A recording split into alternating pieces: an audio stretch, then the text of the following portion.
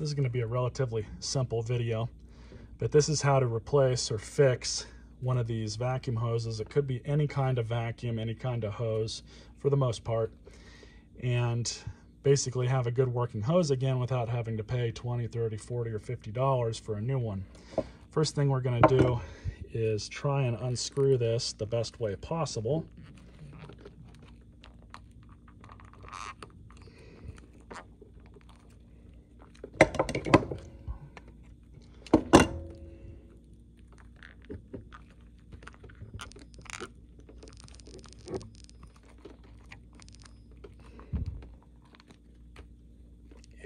So this is going to fight us a bit. I'm just going to go ahead and cut this.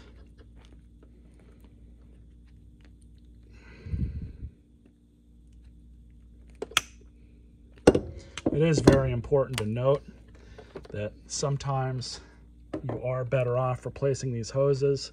There is a reason that they crack and break like that, and this one's already doing it in a couple different spots, so I think it's pretty well done for, unfortunately.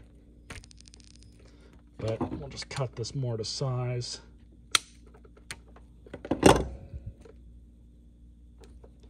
Inspect the rest of the hose, make sure this is all okay. Now this machine I'm actually going to scrap just because there's too much wrong with it, but I figured I would at least make this video in case those of you who wanted to figure out how to do something like this if you're in a bind.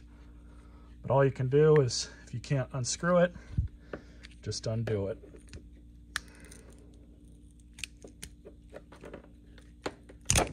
Just like that.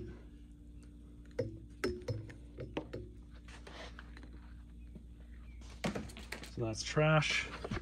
And all you do is grab your clean end of the hose and then just screw her on, nice and easy. You can watch from the inside here to make sure everything's going in. Sometimes you'll have to start it a few times. But that's all you do. Nice and tight. Of course, make sure you don't damage anything going back on. But now that's fixed, and you should be able to get a little bit more life out of your vacuum hose.